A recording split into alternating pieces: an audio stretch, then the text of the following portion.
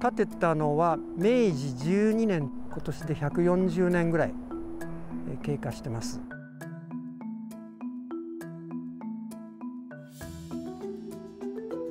Traditional houses like the one behind me are known as Minka. They're constructed primarily of wood, and you'll still find them all over Japan.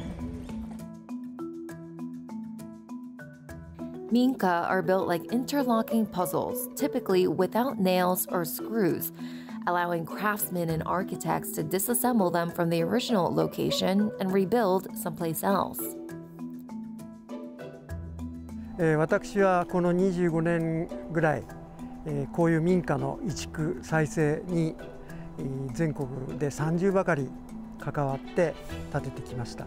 この民家は山梨県の笛吹市、東京から2時間半ぐらい行ったところなんですけども、養蚕をしてた農家で、そのために屋根になるべく風が入り、日の光が入るために一部分屋根をこれを突き上げって言いますけども、こういう平らな屋根を突き上げて、それがそこの部分。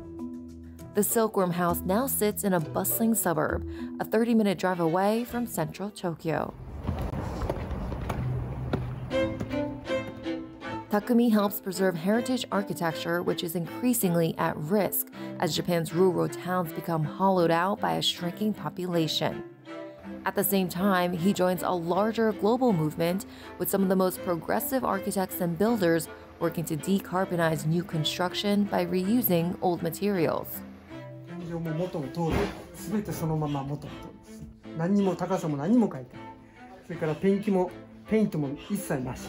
そのままです。ちょっと拭いただけ。Experts say they're seeing at least 60% emission reductions in terms of embodied carbon when refurbishing over building new. Japan has committed to slashing emissions by 46% from 2013 levels by 2030, but government support to extend the life of Minka or reused materials has so far been limited. It's also unclear whether the efforts meaningfully advance the country's climate goals. Still, Takumi believes in preserving Japan's architectural inheritance, noting that many are built of wood that have gone extinct or are difficult to source. He says his life's work is to preserve and extend the life of Japan's heritage homes before they get torn down.